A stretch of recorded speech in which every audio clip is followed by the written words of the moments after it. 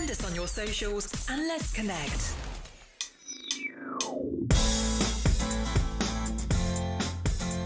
Welcome to the 13th bonus episode of the Deliberate Talks podcast, and I'm your host, Dakshin Adyanthaya, back with a short weekly conversation.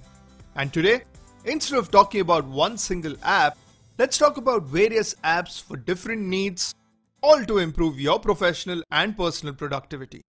Because leaning on tools and technology to ease your work is far better than being all over the place wondering how to get your work done, and more importantly, from whom to get your work done.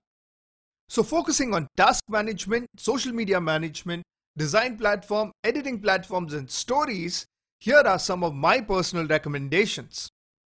Let's start a conversation with business task tools. These platforms not just help you manage your tasks, but also helps you collaborate with your team members, add deadlines and share responsibilities. In short, they work as a platform for project planning, task management, file management and team management. Some of the reliable and popular tools in this category includes Trello, Asana, WorkZone, ProofHub and ClickUp. Next on the list are social media management tools. Now from creating and publishing content to analytics and reporting, it can get pretty overwhelming to manage social media for your brand. And this just gets chaotic over time with increasing number of clients to manage. But some of the recommended places to invest your time and money would be Buffer, Hootsuite, TweetDeck, Sprout Social, and AgoraPulse. Third on the list are design platforms, especially for non-designers and freelancers. While most experts prefer to work on Photoshop, Illustrator, CorelDRAW, and XD, for people who can't afford this or an agency, or even prefer to work on their own designs, can always root for free and pro subscriptions of various apps.